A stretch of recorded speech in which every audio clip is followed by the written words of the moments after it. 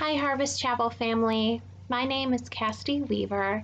I'm a senior childhood education major at SUNY Fredonia, and I've been attending Harvest Chapel for about 3 years now. If you're wondering why the background is different today, it's because I'm currently back at home with my grandma about 4 hours southeast of you all in Montrose, PA. The passage for today's Advent devotional comes from Matthew chapter 1, verses 18 through 23. Now the birth of Jesus Christ took place in this way. When his mother Mary had been betrothed to Joseph, before they came together, she was found to be with child from the Holy Spirit. And her husband Joseph, being a just man and unwilling to put her to shame, resolved to divorce her quietly. But as he considered these things, behold, an angel of the Lord appeared to him in a dream, saying, Joseph, son of David, do not fear to take Mary as your wife, for that which is conceived in her is from the Holy Spirit. She will bear a son, and you shall call his name Jesus, for he will save his people from their sins. All this took place to fulfill what the Lord had spoken by the prophet.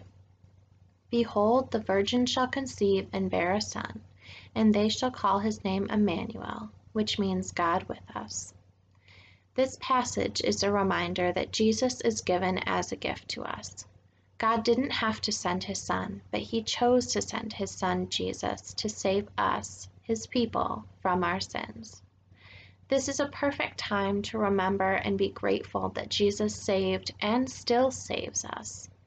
He saves us from lies and traps that the enemy sets up for us. He saves us from potentially harmful situations that we aren't even aware of. He saves us from ourselves and the destructive patterns and situations we know so well.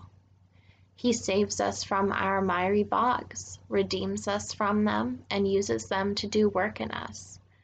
And ultimately, he saves us from the fiery pit that we would end up in if Jesus hadn't come. In John 12:46, Jesus tells us, I have come into the world as light, so that whoever believes in me may not remain in darkness. Today, I encourage and challenge you to remember that Jesus and our salvation are gifts from God. Take a moment to think of all the times and ways that Jesus has saved you. Then give praise to God for all of these things. Merry Christmas and Happy New Year.